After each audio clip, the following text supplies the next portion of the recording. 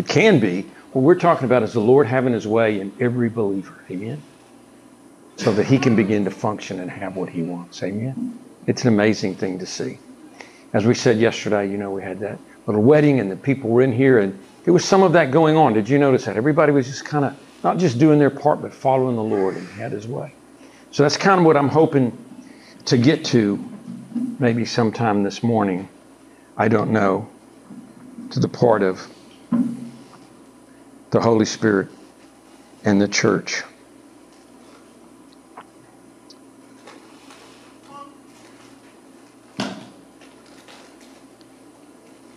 Let me see if I can find my place. Lord Jesus, we do ask you to take these simple words, speak to us from your word and by your Spirit. That when two or more are gathered in your name, you're in the midst. I know the Holy Ghost dwells in the believers here. He dwells in me, and we just want the meeting of your Spirit to minister these things to your people. Amen. So we've been talking about that when the Holy Spirit couldn't come until Jesus was glorified. Amen. When he's glorified, his work is finished as far as the work of salvation. He said it's finished. He goes and he sits at the right hand of the Father, the place of all power. Father's given everything to him. Everything is under Jesus' feet until the day Jesus gives it back to his Father, right? And everything is complete. So he is Lord of Lords and now King of Kings. And we saw how that he told the believers to wait and to tarry until they've been empowered from on high. This is important. We need to wait till we're empowered on a high. We have to wait till we know the Lord is the one doing the work. Amen? And they waited. They waited in that upper room, and we know the Holy Spirit came. Not just a feeling, not an emotion. He is called the Holy Spirit because God is a spirit. He's not like us, but he is the third person of the Trinity. This is important. He's a person, right? The third person of the Trinity. Yep. He's completely other than us. As you've heard me quote many times, as A.W. Tozer has said, you can have feelings and not have faith. But if you have faith, you're going to have feelings. Amen? So you have to start with faith. So it's not just emotion. It's also not our conscience. A while back I heard some advertising for a church on the radio or something, and the preacher was doing a little thing, and he was saying, the Holy Ghost that's what our conscience is, and this. And it was okay, but it was incorrect. Holy Spirit is not our conscience. We're given a conscience from the Lord. Lost people have a conscience, right? We have a conscience.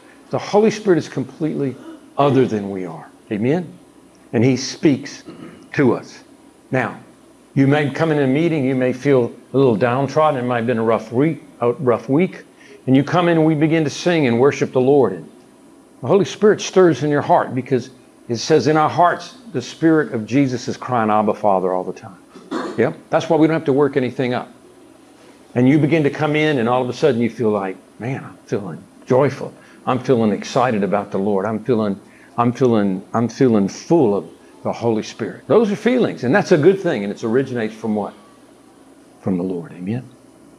And as I said, that's why when we come in here, and whether I've had a rough week or not, or what's going on, I never get up here and try to work people into worship. I've led worship my whole life. I just don't have to do it. I get up and I don't even try to get spiritual. I just start playing my guitar, start singing what the Lord or whatever land in them is picked out for this morning, and I start singing, and before you know it, it's like, wow, this gets pretty exciting.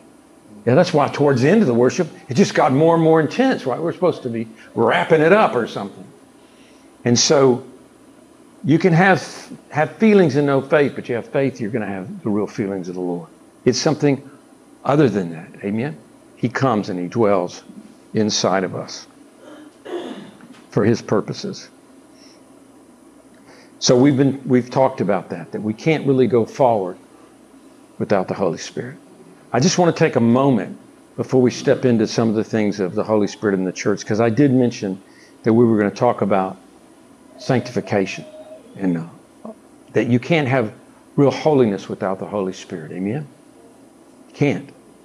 If you try to have sanctification or holiness without the working of the Holy Spirit, at the very least you wound up being dry and dead, and at the most you wind up in legalism. Amen? But that's not what the Lord wants. It says in 2 Timothy 2:3, but we are bound to give thanks always to God for you, brethren, beloved of the Lord, because God has from the beginning chosen you to salvation through sanctification of the Spirit and belief in the truth. Peter goes on in 1 Peter 1:2, he says, even elect according to the foreknowledge of God the Father through sanctification of the Spirit, unto obedience and the sprinkling of the blood of Jesus Christ. Grace unto you and peace be multiplied. So again, he says through the sanctification of the Spirit.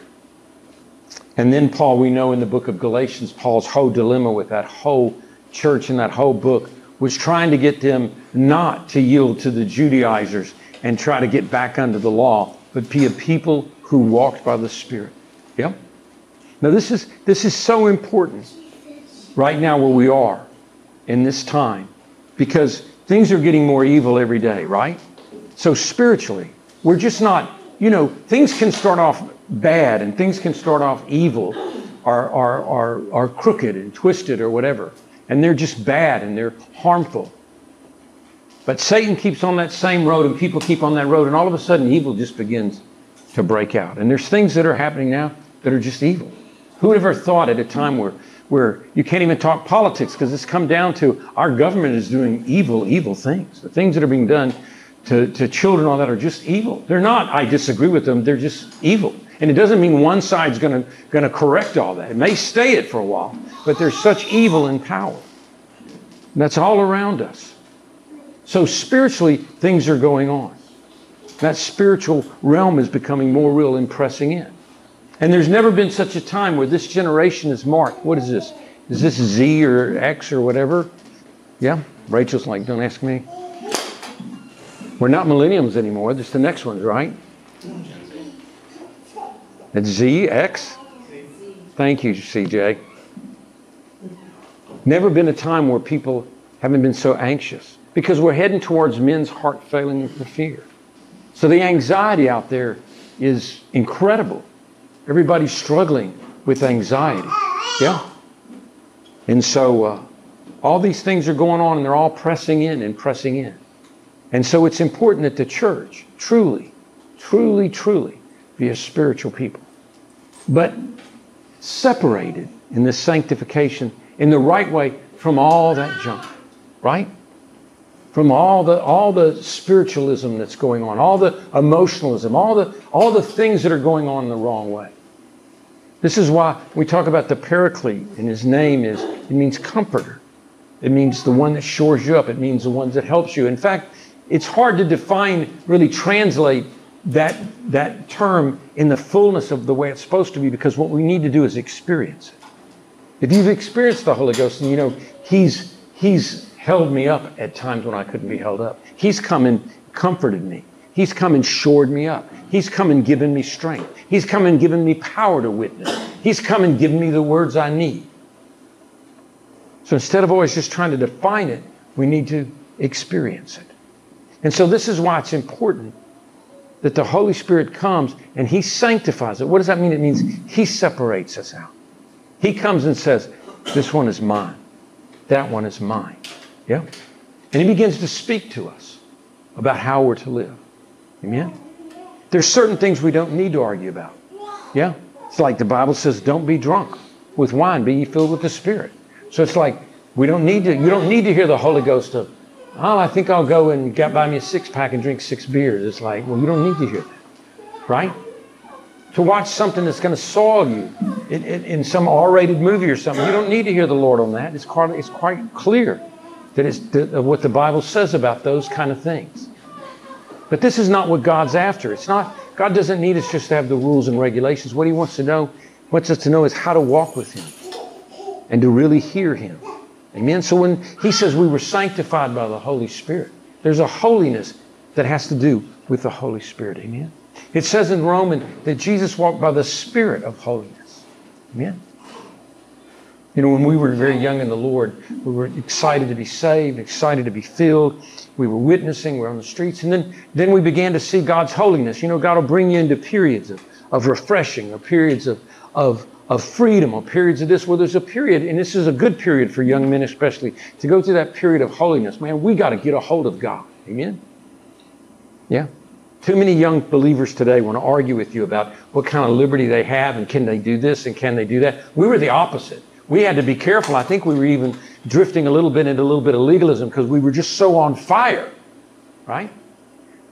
But then God began to show me, look, this is fine the way you're walking, but you got to learn to hear from me. Amen? You got to learn to hear from me. That's why what God allows one person to do, He might not allow another to do. Because He's speaking to you. Amen? And He wants you to walk by the Spirit. Sanctification. He's in charge. Amen? Like when it says in the church at Antioch that they had a time of fasting and praying. So they're seeking God. And it says the Holy Spirit said, sanctify. In other words, separate out Paul and Barnabas for the work of God. Now, before we engage in any kind of missionary work, and I've been a missionary, and all these organizations I see, and maybe some of them are the Lord or not, I don't know. But before anybody engages in all that, they need to know this. Has the Holy Spirit spoken? I was on mission field for many, many years. And I tell you, I ran into a lot of people, and sometimes I would think, what are you doing out here? Somebody told them that's what they should do. Some young man was zealous for the Lord. I see this again and again with young men. I meet young men, they're on fire for God, and somebody says after they're saved a year or two, they're saying, man, they're on fire. They don't know what to do with them. I know what to do with them. Turn them loose and give them some instruction, right, and love them. But somebody will say, you ought to be in Bible school. So he goes to Bible school. And then somebody told her that. Then they meet in Bible school. And then they get married or whatever. Then they said, now what are we going to do? We got to find a place to work. The whole thing's on the wrong ground. I know it's difficult to say that. I'm not picking on everything. But if I can read, like I tell people, Mama taught me to read. Actually, Mama didn't teach me to read. Sister Mary Hatchett taught me to read. But anyway, I learned to read, and it says right there, the Holy Spirit spoke and said, separate out these two from me, Paul and Barnabas, for the work that I have for them. Same thing with the evangelist Philip, where the Holy Spirit took him here and took him there. That doesn't mean we don't organize things once they're there. Once Paul and them were separated out, then the Spirit started telling them where to go. I'm sure they had to pack their bags. I'm sure they had to begin to do the things He wanted them to do. But we've got to hear the Lord first. He sets us separate for a work that He has for us. Amen? He's the one that's in charge. This is where we're heading now. Is that He's going to bring the church into where she needs to be and what she needs to be doing. But we've got to be willing to hear Him. We've got to hear Him. So it's not wrong to have a building. It's not wrong to have a meeting time. It's not wrong to organize some things, as long as you're yielding to the Holy Spirit.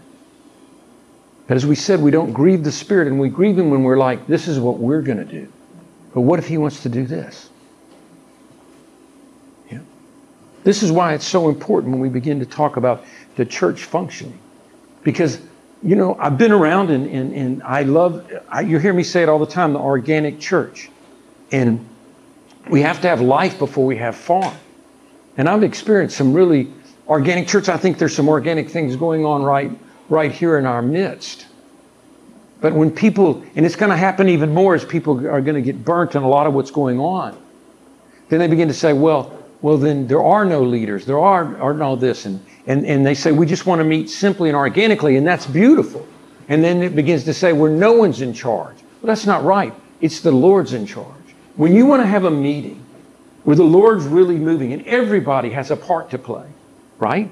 That doesn't mean we have He's the author of confusion. It means He's the Lord of everybody's heart. Amen?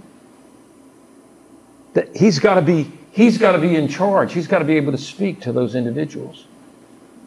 Does that make sense? In other words, I've had people tell me, well, I'd like to have a meeting, where no one's in charge. Well, you can't have that because the Holy Spirit's in charge. And that means, and most of those people that talk like that said, I want to go somewhere where no one's in charge. It's like, well, what you're saying is you don't want the Lord to be in charge of your life. Amen? You want Him to be in charge of your life. But when people start coming in and they're like, I'm submitted to the Holy Spirit, then all of a sudden you're going to start having meetings like that. Now, everybody won't be there because you'll have visitors. You have people that are just getting saved or people who aren't saved. But God begins to have a core group of people that are saying, I go into those meetings saying, Lord, what do you want? Amen? What do you want? How do you want this to go? And that's where that sanctification comes in. The Holy Spirit, that's what sanctify means. It means just set apart. Set apart. There's certain things the Lord allows in my life and certain things He doesn't allow. Because to stand up here and do what He's calling me to do, right? I have to watch my mind and watch my soul and watch what goes on in my heart leading up to all this. Yeah? So that there can be that purity that He wants. Not a purity that emanates from me, or not a holier than thou, but just simply being set apart for Him. Amen? So that we know His anointing and we know what He wants. Give me half a second to bring something up here, if you will. You'd think I would get all this stuff right to begin with, but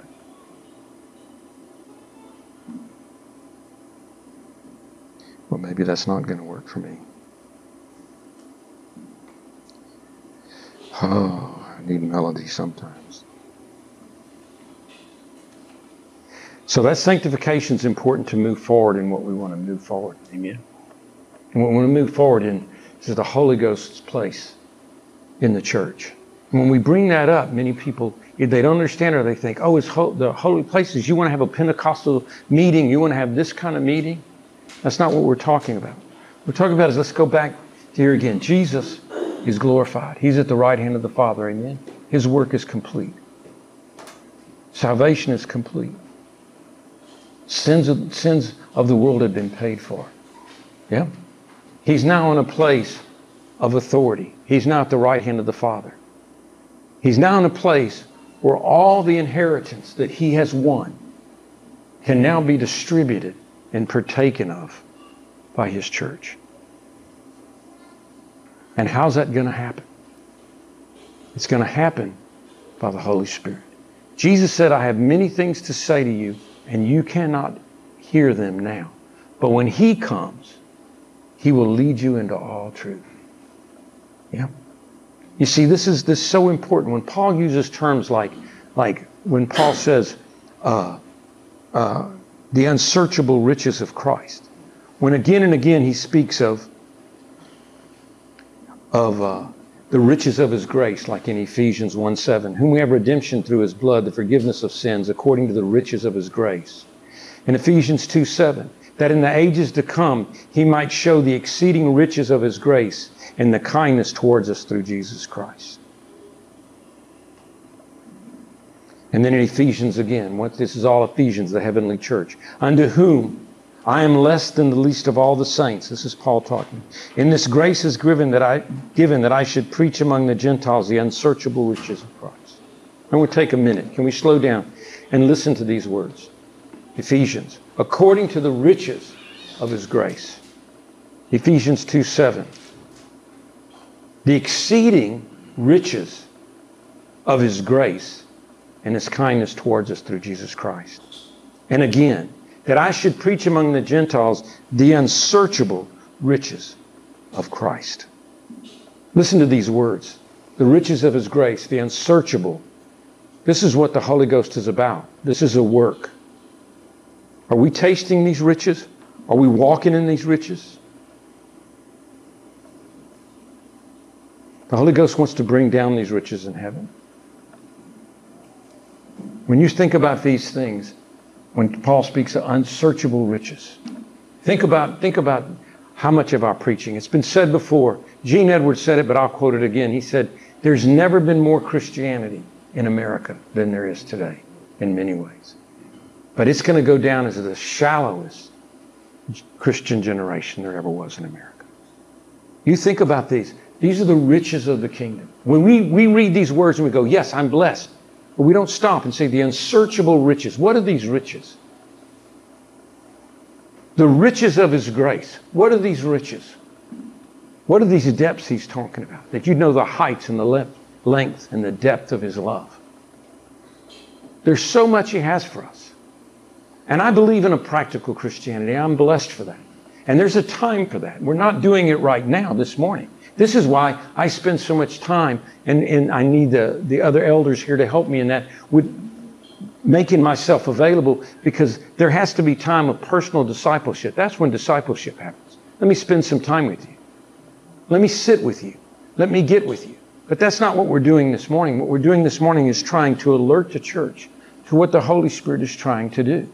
We spend so much time practically telling people how to keep your marriage together, how to just keep yourself going forward. And many times we need that.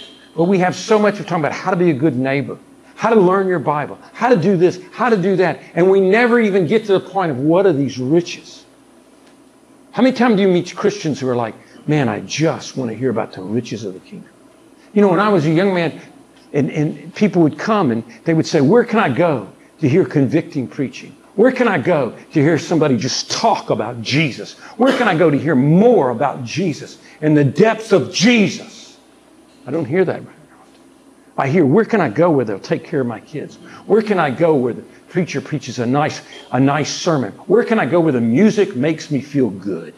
I'm glad the music can make you feel excited for the Lord, but I'm also hoping and praying that the music is convicting. Amen? If we're singing, you should be in the presence of the Lord.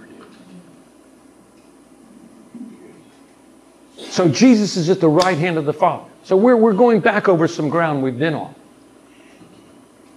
And He's gone to heaven. And He's at the right hand of the Father. The Father is satisfied. He's completely satisfied. Yeah. Jesus has paid the price. He's satisfied. He's accepted us into His kingdom. Amen? Jesus has done it. He's at the right hand of the Father. But now, He wants His church, who's been left here, to partake and be connected with the riches that He has. Amen? Let's be clear. Have you heard these terms that Paul said, we're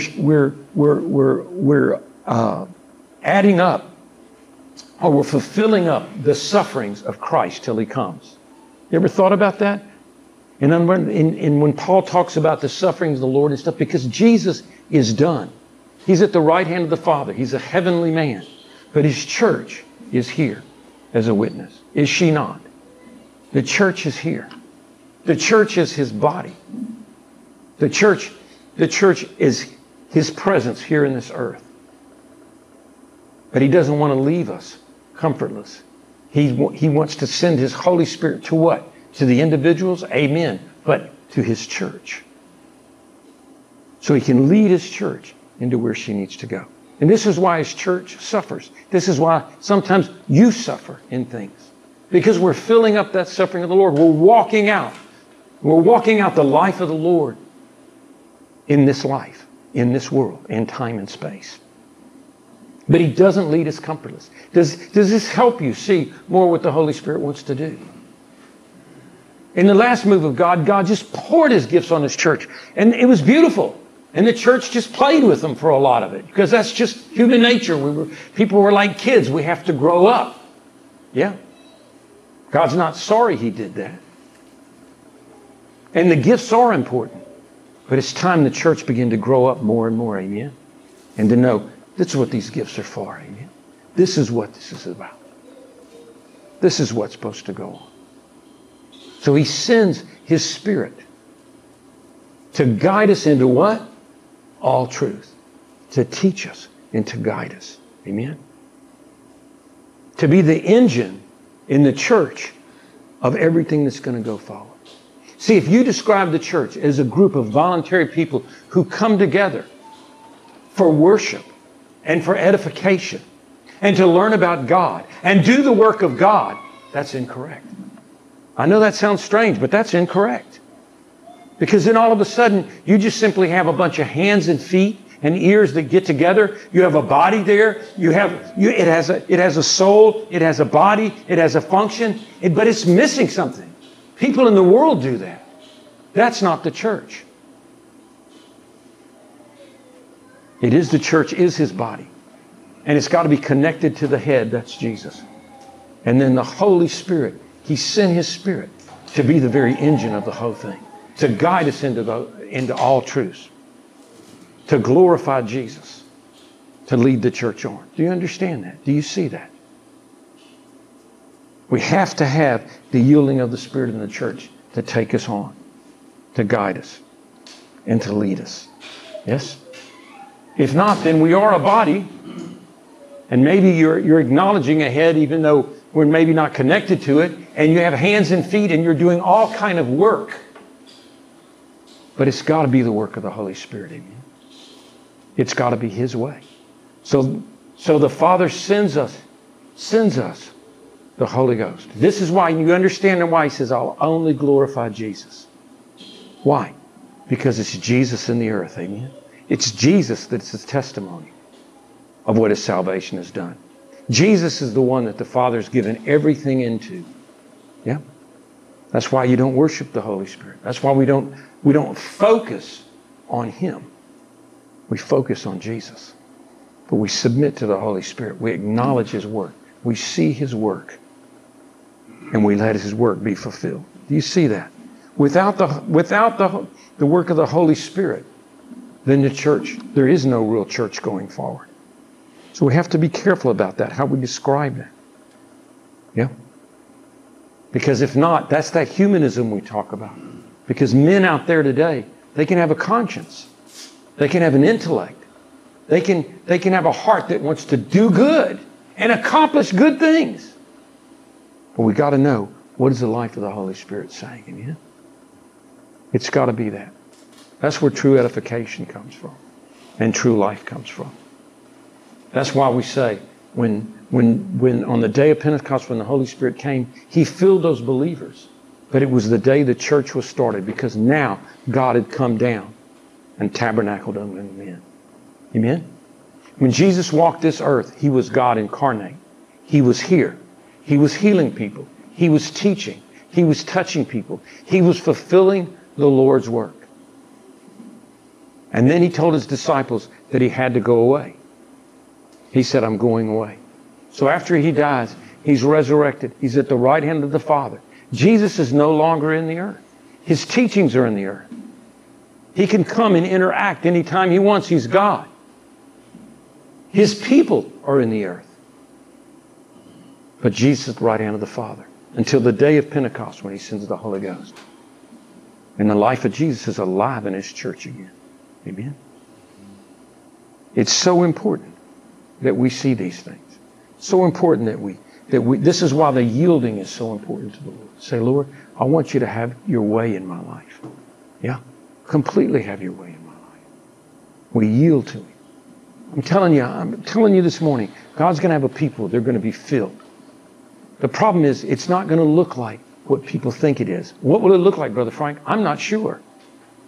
I'm not sure, but I know God is taking great pains to bring some of us through the wilderness for not just a few years. We're talking decades. Being hidden away for decades so that there could be no preconceived notions at all. To say, God, do whatever You want. However You want. But we know He'll have a people that'll be filled. We'll know have a people they'll be baptized in the Spirit. We know have a people will be moving in it. But it may not be like we think. But it'll be a people that are going to go forward in what God wants. Hearing what God wants. Amen? And I'm telling you, we're in a time where there's so much pressing in from the world. And even in the kingdom, there's been so much, this sounds funny to say, but so much education at times in the wrong way. Where people have been so educated to a point where it's like, what does God want? To really hear from Him. This is why that surrender is so important. This is if you see the laying out of events that happened even for those apostles. They walked with God. They had the teachings. They saw His wonders. They historically got to know Him. They were close to Him.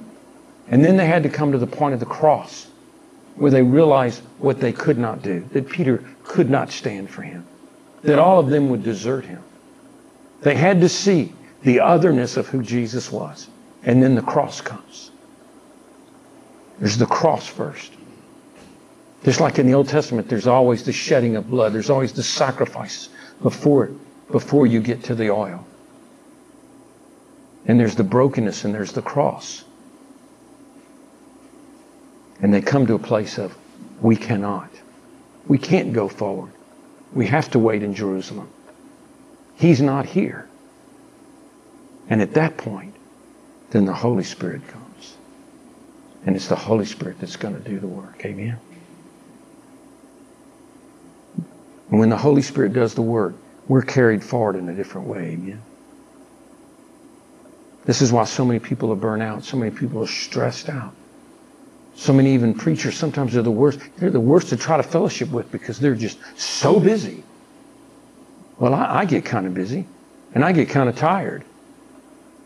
But I'm always wanting to gauge it by, man, if I start getting burnt out and start getting empty, something's wrong.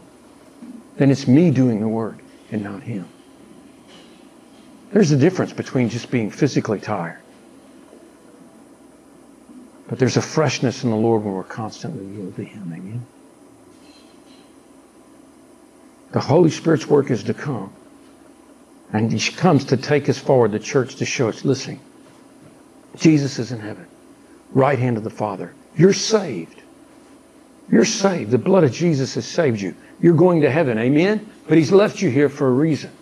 Like Paul said, I'm torn between two things. Should I go ahead and be sacrificed for the Lord, so to speak, and go ahead and be with Him, or should I stay with you? It's more expedient to stay with you.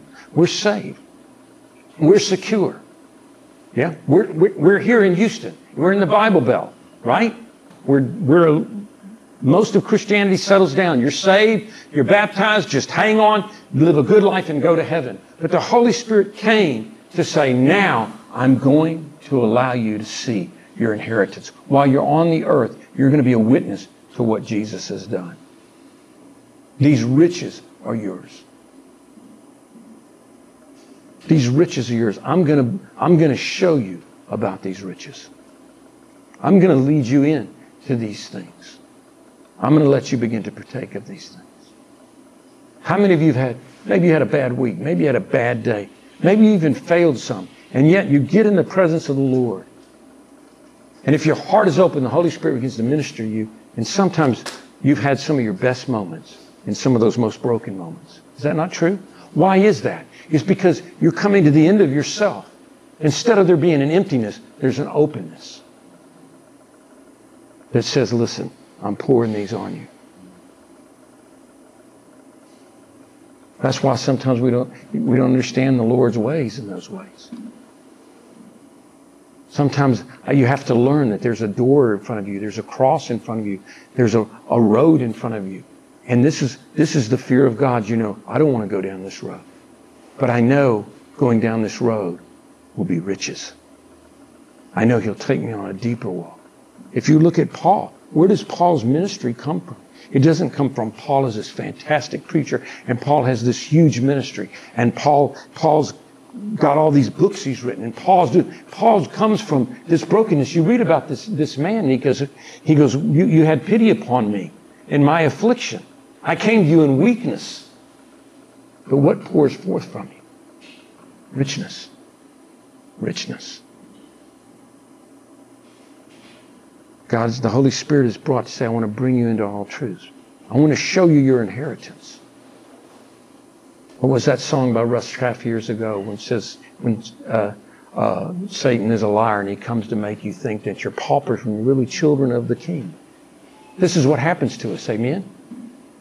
This is why I'm saying some of you think, Brother Frank's just trying to encourage me. And it's like, no, I know you can be a bonehead. So can I. I know your struggles. I know that. But when I'm talking to you, I'm coming from the ground of you're a prince. You're a princess. You're of tremendous value to God because of the tie that you have with God.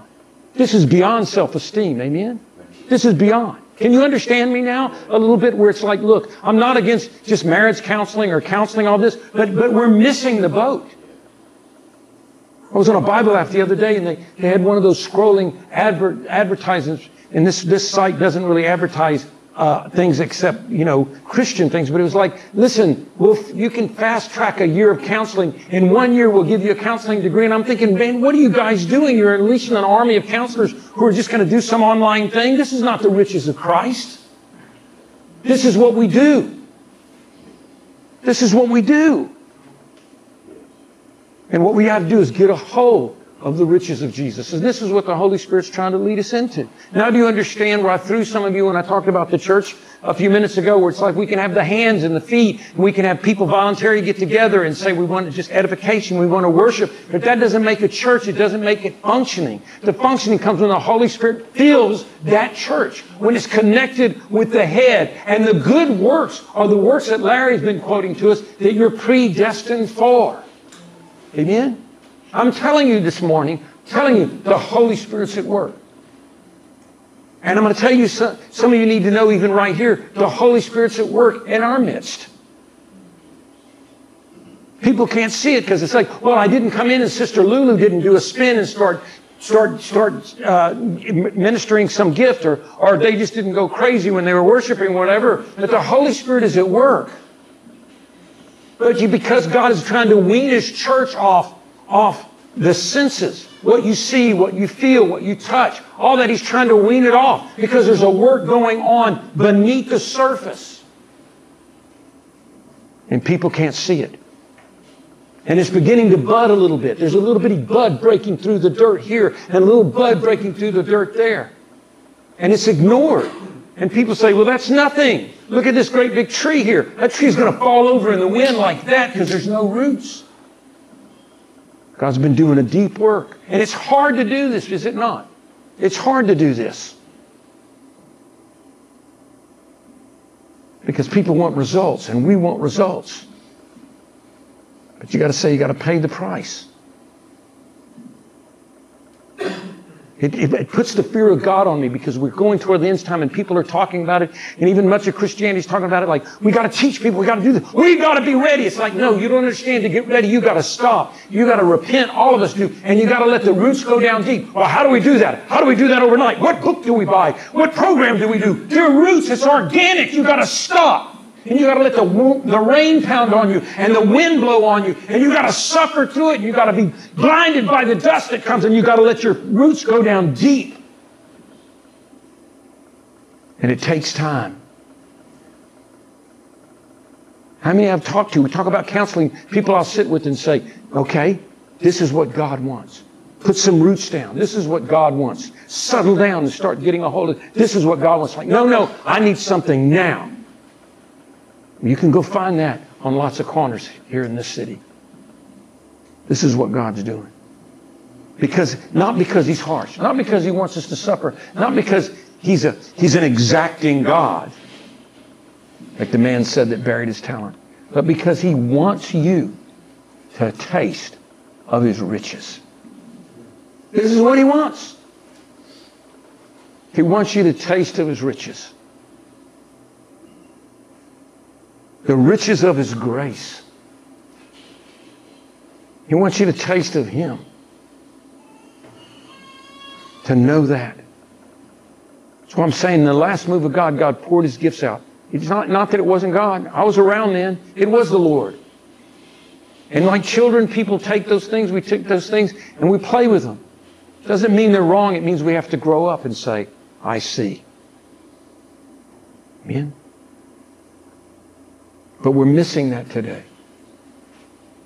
We're missing it.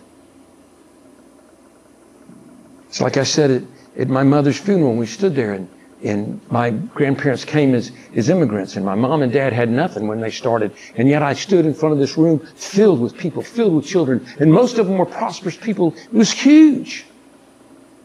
And I said, when I grew up, I'd go to a friend's house and I'd say, where are your parents? They're out, so we can have a party or whatever. So where did they go? They said, they're dancing. And I would be shocked. I'd like, dancing? My parents they never went dancing. My parents never went anywhere. My dad worked 6 days a week. My mother raised 7 boys. But I told those people at that funeral, I said, they were living. They weren't living for themselves. They were living for you. They were living for you. But you see that we've adopted the psychology of the world. The psychology of the world is look, we have 2.5 children. We give them everything they want. We do all that. And people will tell me, I'm living for my kids. I can't do this for God. I'm living for my kids. Men tell me, I can't do that. God wants me to make my wife happy. I have to do this. I have to. It's like, no, pay the price. Pay the price for what God wants down the line. And see, that's what God's doing with us. He's knowing your roots got to be deep. He loves us. We don't see it to begin with. Amen? We didn't see that when I grew up. I thought, man, what is my dad doing? All my brothers, we all left, became businessmen and all that. We always thought, why was he just this little grocer? Why couldn't he go do something else? Because he was working 12 hours a day, 6 days a week to put food on the table. He wasn't concerned about what he was doing. He was trying to live for the next generation. And we don't do that. And I'm telling you, and I hate to say these things, but it's true. We have a problem in Christianity because we have had a whole generation that has lived for themselves and hasn't been putting a foundation for the next generation, and we're in trouble.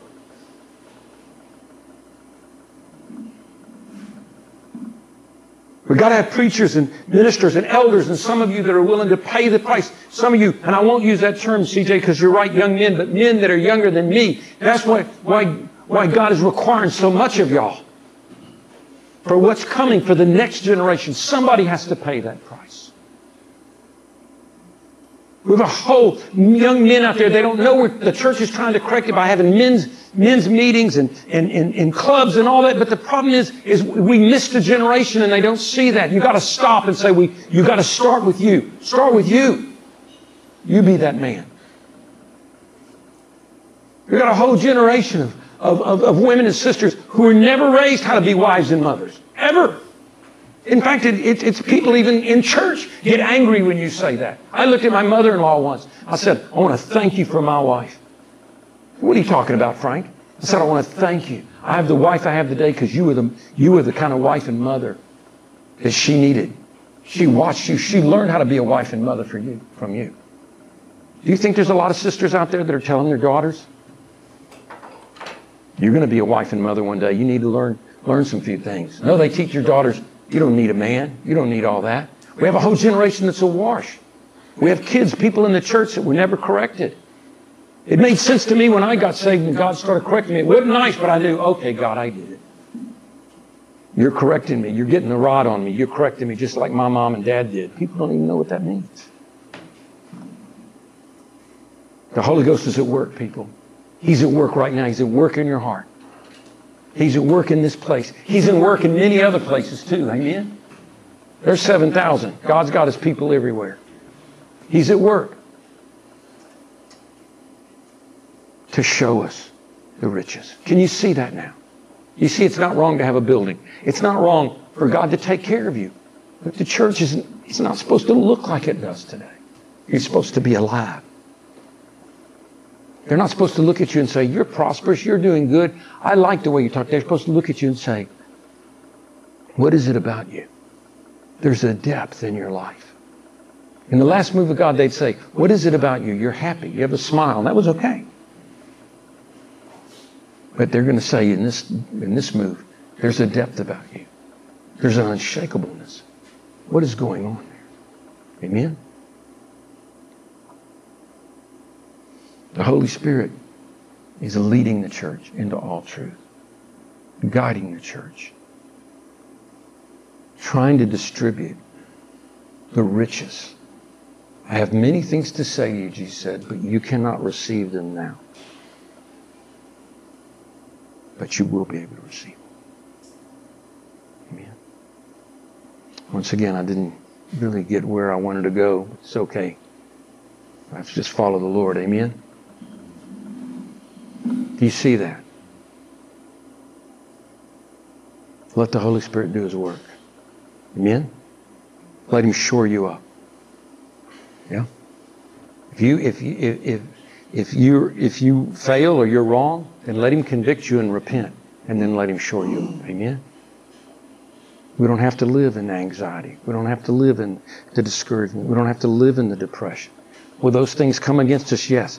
But we've got something besides that. Something other than us. The Holy Spirit, if we yield to Him. It's a real clarion call. Even as a church, God is asking things of us.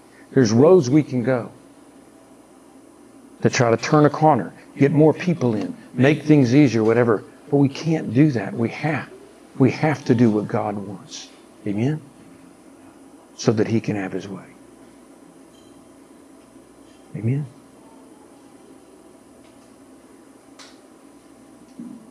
So that there's a house there for people to find. When everything comes down, people need to be able to locate the church. Maybe not the building or the sign, but the church. Amen? Lord Jesus, we come to You this morning. I ask You to take these simple words, God. I'm glad we don't go by feelings, or I would feel that, Lord, I feel woefully inadequate. But I do sense something of the Spirit here that's touching hearts, God. Because it's You. It's You that will distribute Your riches of Your graces, Your unsearchableness. It's You that can touch hearts, God, not dedicated to how smart we are, or how quick we are, how disciplined we are, but simply this, how open our hearts is. A simple decision of, yes, Jesus, yes, Jesus, yes, Jesus. God, have Your way. In Jesus' name. Amen. Amen. If you'd like somebody to agree with you before you go, Larry and Mark, we probably need to pray for Mark this morning.